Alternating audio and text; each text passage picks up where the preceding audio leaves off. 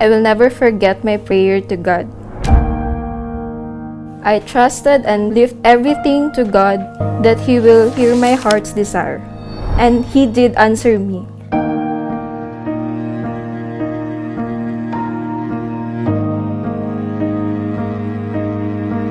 Thank you for being the best life partner. I'm very lucky to have you because you are my best friend, my motivator, and advisor rolled into one.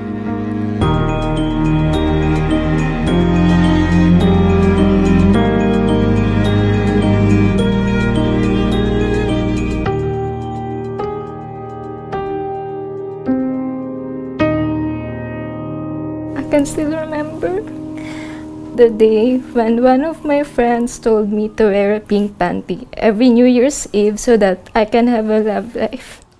I can vividly recall when I first saw you after college. So we went ahead for dinner.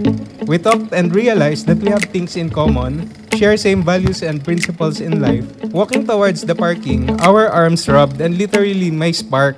May static every time nagkakadikit yung braso. I like me better when I'm with you.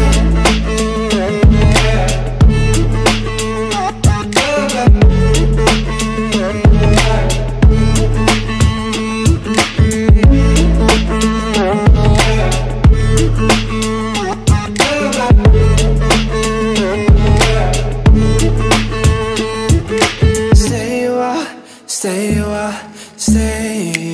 with me. Stay a while, oh.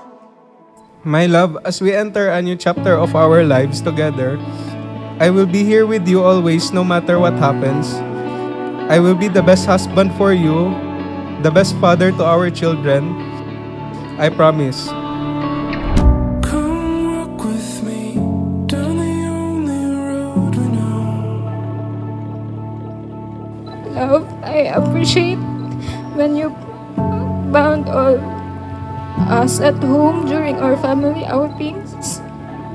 Your love and value for our family is what we have in common. I wouldn't miss it for the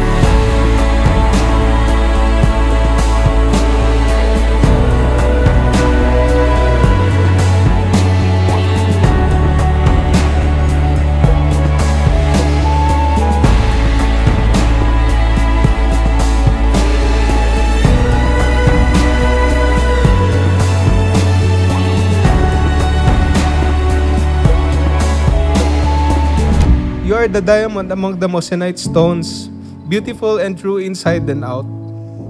Praying na Mihorengekyo is indeed powerful. You are an answered prayer.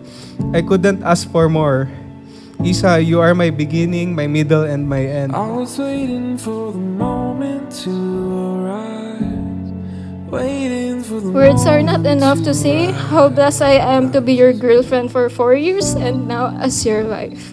Love, no matter what storm may hit us in this new beginning, I would choose to counter it with faith in God and full partnership with you.